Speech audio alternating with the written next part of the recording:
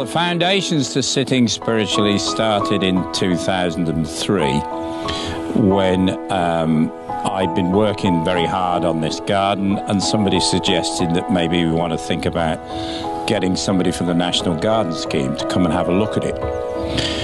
And they came out and they said, it's a lovely garden, but it's only 1/3 of an acre, and our criteria is we need to keep people interested for 45 minutes, and you haven't got enough seating.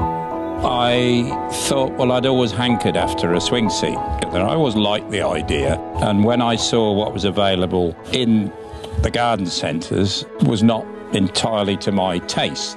At the time, was working with a chap called Nick Shannon, and I said, can I get together with you and do something? And we made this first seat together, and it still sits in the garden today.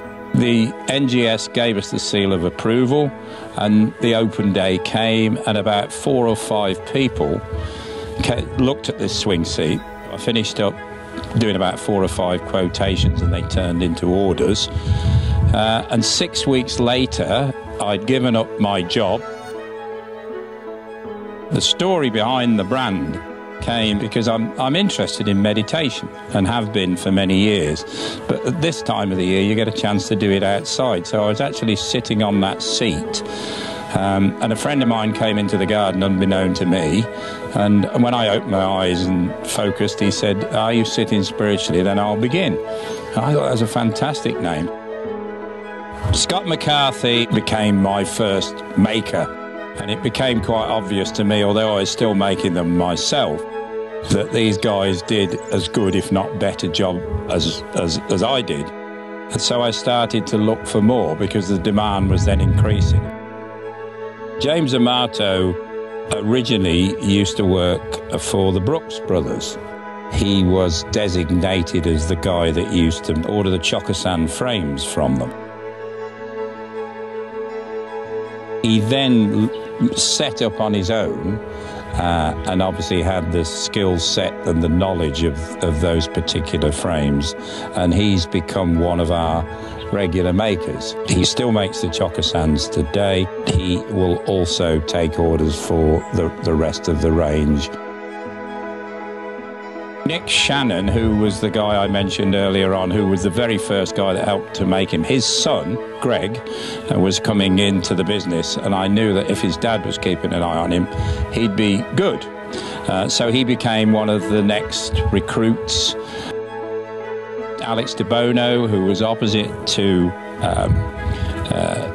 James, they started to work on them together, and then he became an independent maker in his own right at Siobhan Lancaster. She's grown to know the business inside out. She's actually, the makers probably have more to do with her than I do, and she just pulls everything together.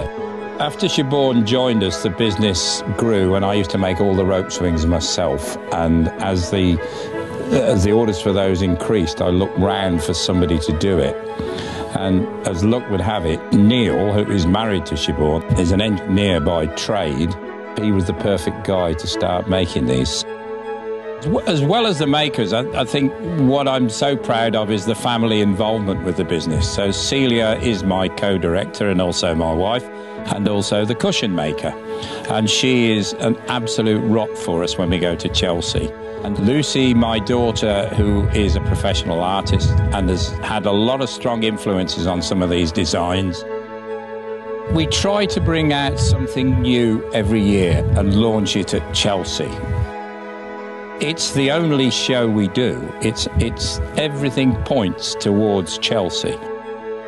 Twice in the last 4 years we've managed to get nominated for Chelsea Product of the Year, which was the floating bench last year, and in 2014 the Heartback, which we brought out to celebrate our 10th anniversary.